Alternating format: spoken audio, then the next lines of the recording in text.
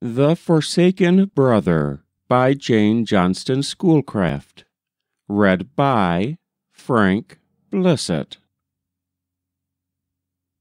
It was a fine summer evening. The sun was scarcely an hour high.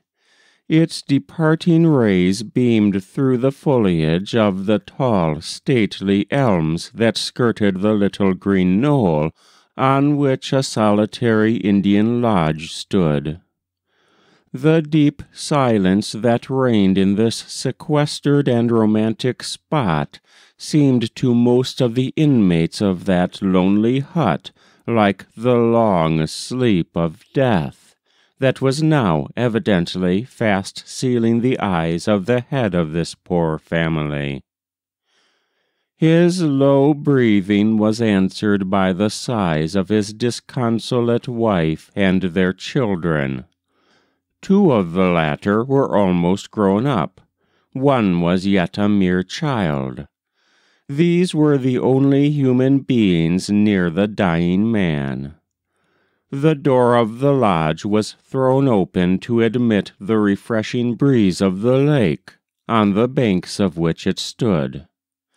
And as the cool air fanned the head of the poor man, he felt a momentary return of strength, and raising himself a little, he thus addressed his weeping family. "I leave you, thou who hast been my partner in life, but you will not stay long behind me. You shall join me in the happy land of the spirits. Therefore you have not long to suffer in this world.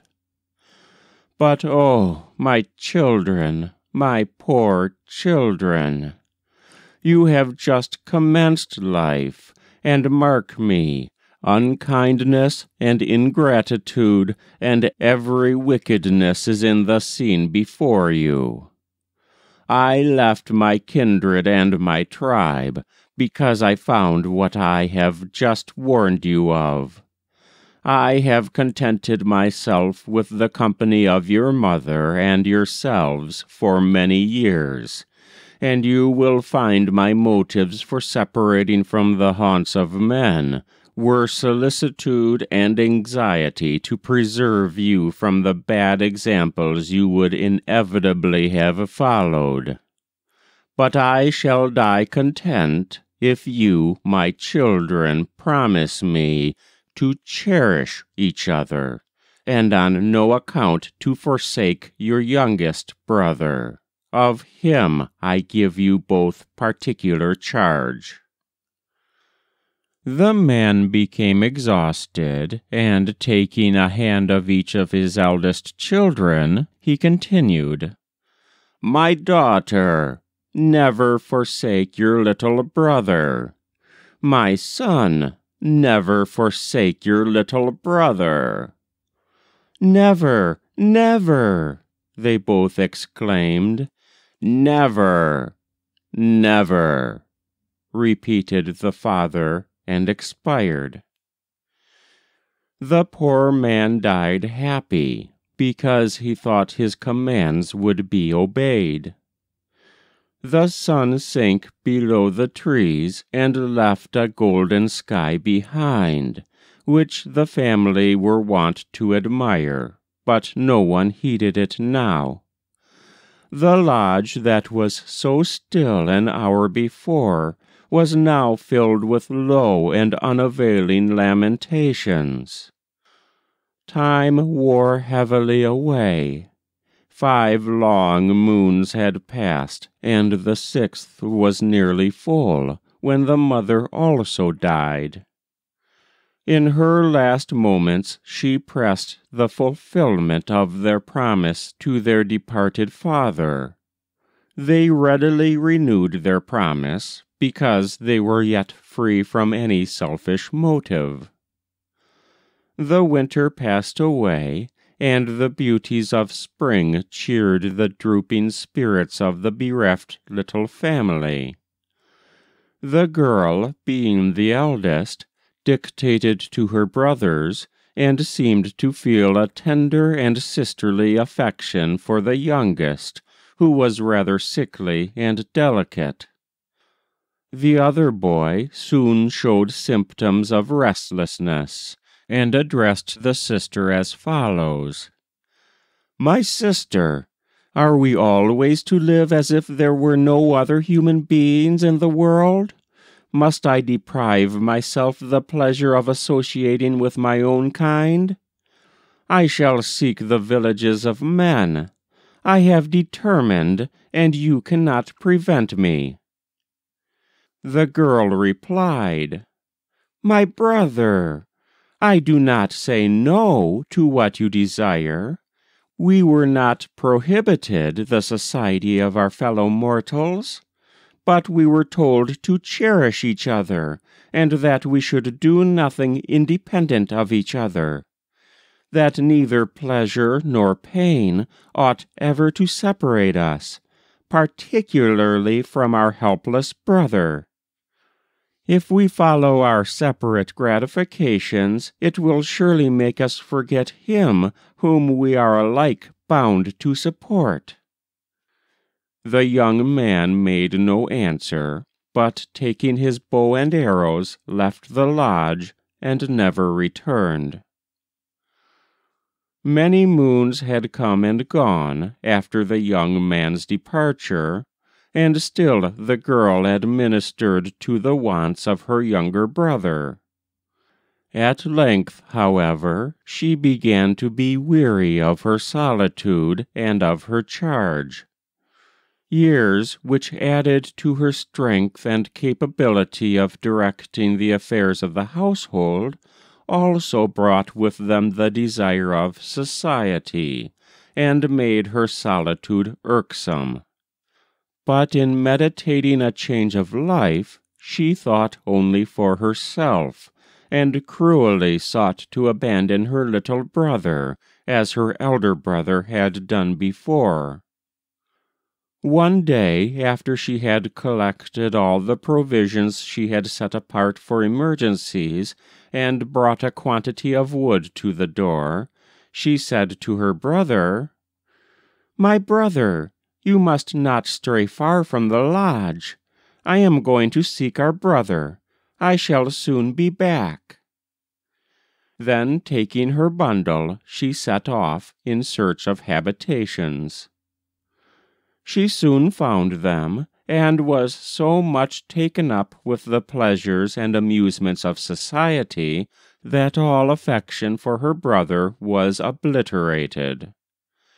She accepted a proposal of marriage, and after that never more thought of the helpless relative she had abandoned. In the meantime, the elder brother had also married, and settled on the shores of the same lake, which contained the bones of his parents, and the abode of his forsaken brother. As soon as the little boy had eaten all the food left by his sister, he was obliged to pick berries and dig up roots. Winter came on, and the poor child was exposed to all its rigors. He was obliged to quit the lodge in search of food without a shelter. Sometimes he passed the night in the clefts of old trees, and ate the refuge meat of the wolves. The latter soon became his only resource, and he became so fearless of these animals that he would sit close to them whilst they devoured their prey, and the animals themselves seemed to pity his condition and would always leave something. Thus he lived, as it were, on the bounty of fierce wolves until spring. As soon as the lake was free from ice, he followed his new-found friends and companions to the shore. It happened his brother was fishing in his canoe in the lake, a considerable distance out, when he thought he heard the cry of a child, and wondered how any could exist on so bleak a part of the shore. He listened again more attentively, and distinctly heard the cry repeated. He made for shore as quick as possible, and as he approached land, discovered and recognized his little brother, and heard him singing in a plaintive voice, "My brother, my brother, I am now turning into a wolf. I am turning into a wolf." At the termination of his song, he howled like a wolf, and the young man was still more astonished when, on getting nearer shore, he perceived his poor brother half turned into that animal. He, however, leaped on shore and strove to catch him in his arms, and soothingly said, my brother, come to me." But the boy eluded his grasp, and fled, still singing as he fled, "I am turning into a wolf, I am turning into a wolf," and howling in the intervals. The elder brother, conscience-struck, and feeling his brotherly affection returning with redoubled force, exclaimed in great anguish, my brother, come to me." But the nearer he approached the child, the more rapidly his transformation went on, until he changed into a perfect wolf, still singing and howling, and naming his brother and sister alternately in his song, as he fled into the woods, until his change was complete. At last he said, "I am a wolf," and bounded out of sight. The young man felt the bitterness of remorse all his days, and the sister, when she heard of the fate of the little boy whom she had so cruelly left, and whom both she and her brother had solemnly promised to foster and protect, wept bitterly, and never ceased to mourn until she died.